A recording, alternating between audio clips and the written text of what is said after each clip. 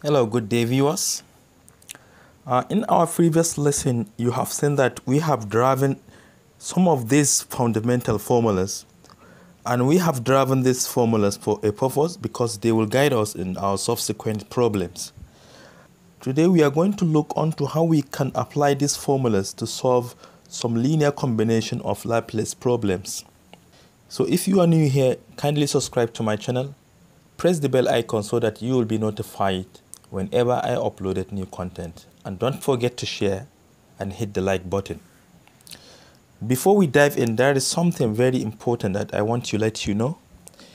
Suppose you are given a Laplace transform of some constant a multiplied by a certain function f of t.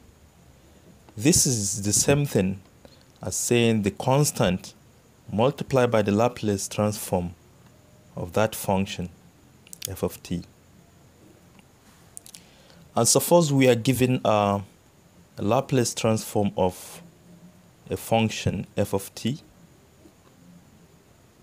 plus or minus another function, say g of t. This is the same thing as finding the Laplace transform of each of these functions separately. Laplace transform of f of t plus or minus the Laplace transform of g of t. The first problem, we are given that if f of t equals to 6 exponential negative 5t plus exponential 3t minus 9, find the Laplace transform of this function. So here on my screen you can see different formulas that are applicable in finding these problems. So the Laplace transform of this function f of t is equal to, we are now going to apply Laplace transform to each individual terms. So the first one, we factor 6 out, then we take the Laplace transform of exponential negative 5t plus the Laplace transform of exponential 3t minus the Laplace transform of our constant 9. This is equal to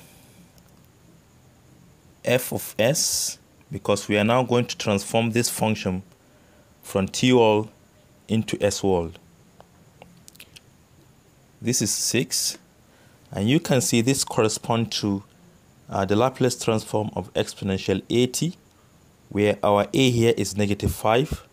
So we are going to have 1 divided by s minus a, and our a is negative 5, so we have negative 5 as well. Then plus the same formula, we are going to say 1 divided by s minus a, and our a is 3 here, minus, you can see from the first formula we have Laplace transform of 1, which is equal to 1 over s. This implies that the Laplace transform of a constant is the same thing as constant divided by s. So a constant here is 9 divided by s. Now let us further simplify. This is equal to 6 times 1 is 6 divided by, we have negative negative, which is going to be positive. So we have s plus 5 plus 1 divided by s minus 3, then minus 9 over s. This is our new function of s. Now let us look on to the second problem. Given that f of t is equal to 4 cos 4t minus 9 sin 4t plus 2 cos 10t, find the Laplace transform of this function. So as well, the Laplace transform of this function f of t is going to be, we factor 4 out from the first term, we take the Laplace transform of cos 4t minus, we factor our constant out, we take the Laplace transform of sine 4t plus our constant 2 times the Laplace transform of cos 10t. From here, we are going to transform this Laplace transform from t wall to s wall, which is now going to be f of s equal to, you can see from this, which correspond to cosine is equal to s divided by s squared plus b squared, and here our b is 4. So we have 4, then multiply by s divided by s squared plus b squared, and our b is 4, so we have 4 squared, minus 9 multiplied by the Laplace transform of sine 40, which correspond to b divided by s squared plus b squared. So this is b, our b is 4, so we have 4 divided by s squared plus b squared, which is 4 squared, plus 2, which is the constant, multiplied by the Laplace transform of cos 10t, and this corresponds to s divided by s squared plus b squared, and our s is still s divided by s squared plus b squared, and our b squared is going to be 10 squared. If we further simplify, we get 4 times s is 4s divided by s squared plus 4 squared, which is 16, plus minus 9 times 4 is 36. So we have 36 divided by s squared plus 4 squared, which is 16. Then plus 2 times s is 2s divided by s squared plus 10 squared, which is 100.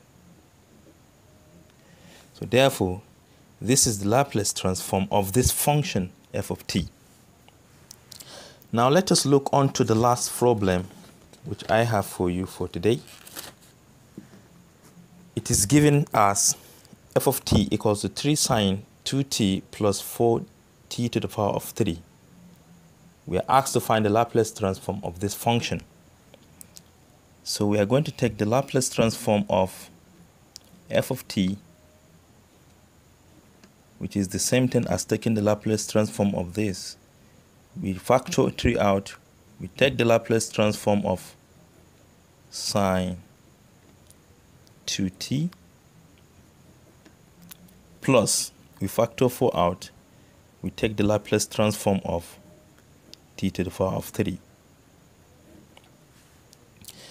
This is equal to 3 multiplied by the Laplace transform of this, which correspond to b divided by s squared plus b squared, and our b is 2, so we have 2 divided by s squared plus 2 squared plus 4 times the Laplace transform of t to the power of 3.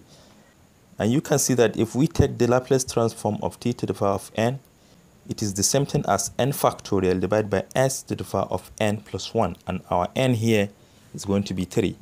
So we say 3 factorial divided by s to the power of n, and our n is still 3 plus 1. This is equal to 3 times 2 is 6 divided by s squared plus 2 squared is 4 plus, we know that 3 factorial is the same thing as saying 3 times 2 times 1, which is 6, and 6 times 4 is 24, so we have 24 divided by s to the power of 4. This is the new function of s. So this is exactly how to find the Laplace transform of series of some linear combination of functions. So thank you for watching. Do have a nice day.